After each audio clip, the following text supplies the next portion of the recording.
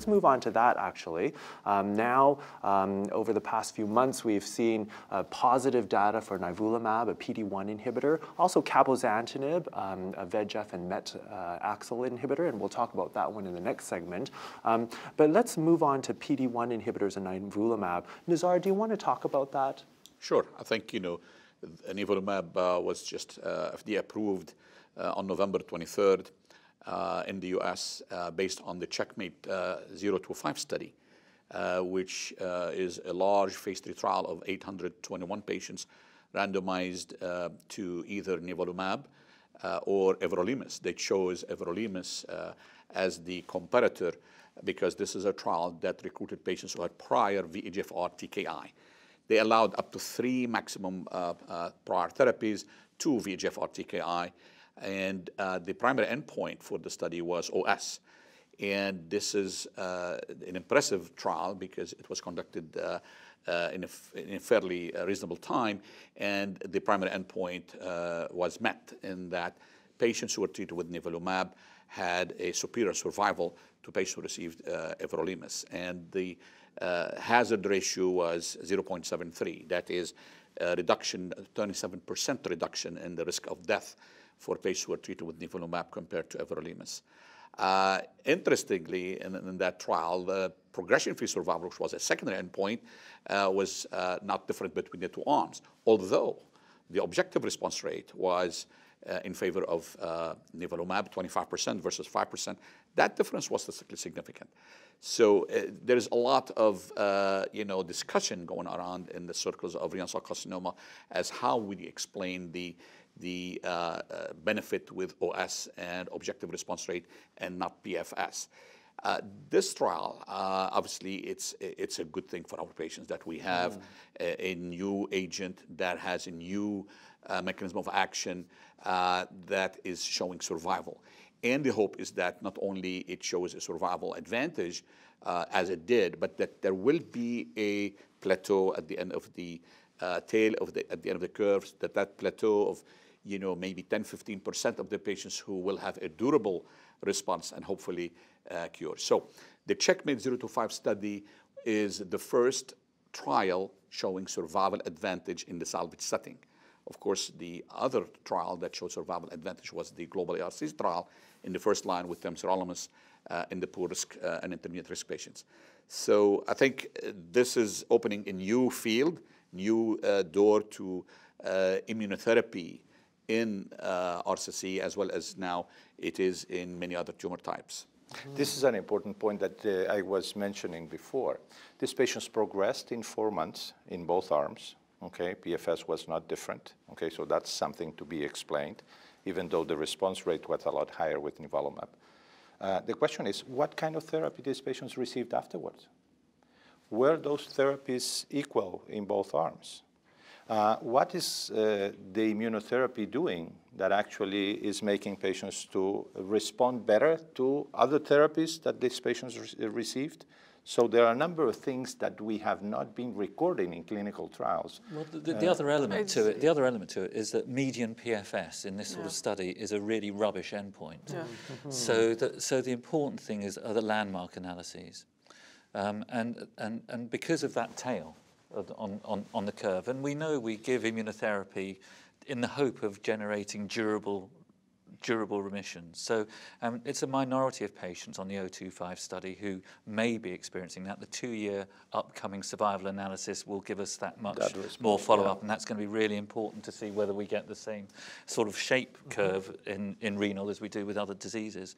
But I think it's really important we don't get fixed on median PFSs when particularly looking at immunotherapies. We're going to talk about PFS improvement, look at hazard ratio for PFS, or look at landmark analyses or both. But don't get too worried. I'm not too worried about the median PFS. I entirely agree, but the question remains.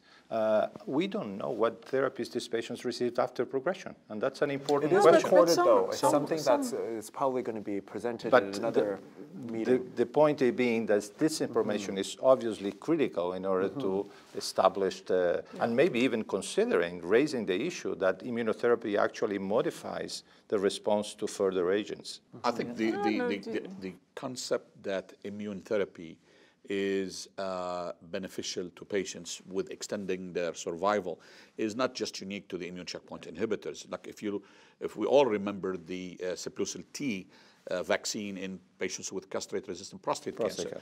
There was a 4-month improvement in survival.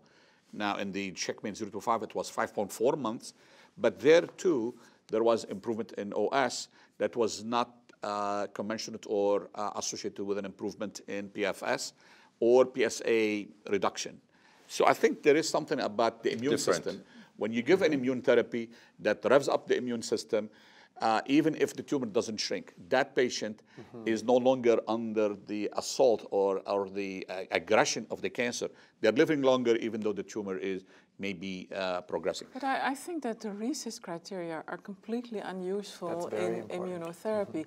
We already know from other tumors, including melanoma, that lesions can become much, much larger. If you dissect them, if you resect them, you will see infiltration of T cells and what have you.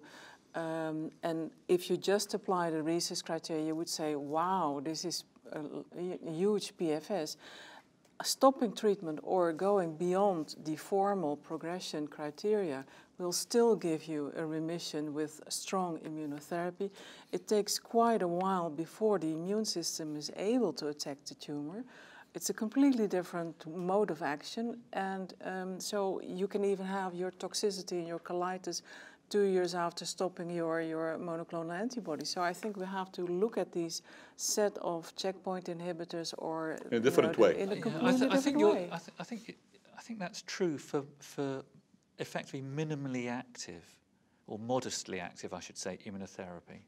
When you've got highly active immunotherapy, in other words, what I mean by that is sizable proportions of patients, 30, 40, 50% of patients having benefit. Yeah. Actually, in melanoma, again, we find that RECIST criteria are more useful than we thought they were.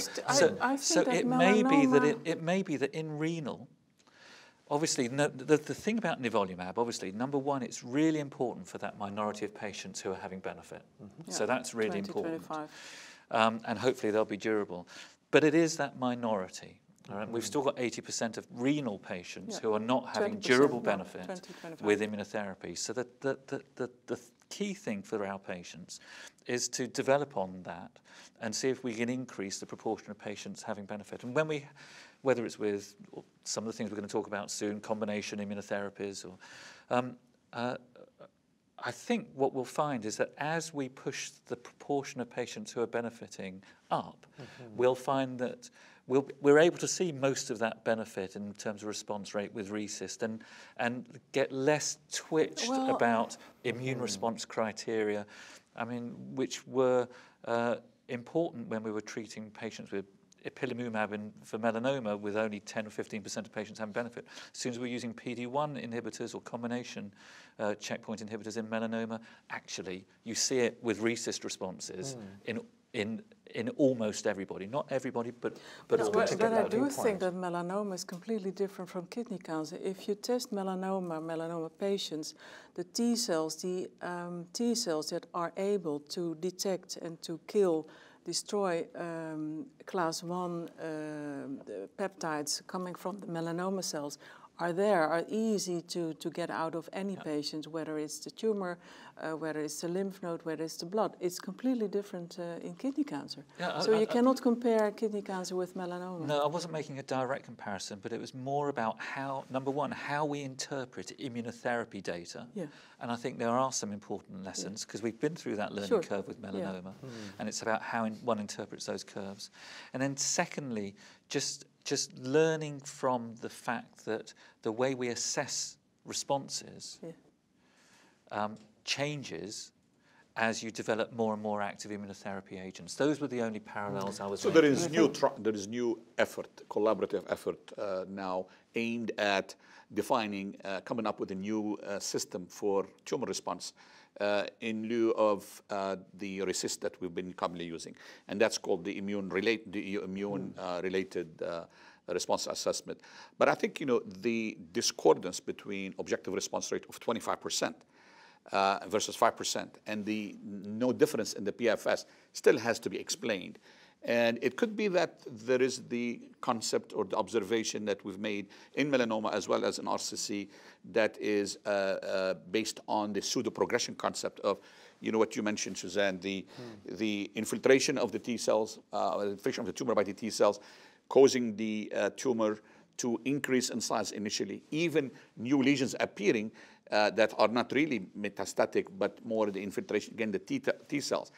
And because perhaps many patients have been have stopped their therapies, or their therapies were stopped because of that progression initially, and they were called progressors, but yet they benefited, even though they by RECIST progressed, they benefited, and therefore they survived longer. So I think if you look at the Kaplan-Meier curves, there is really no question that the survival, then if you look at the Kaplan-Meier curves, right, there is the divergence of the trials.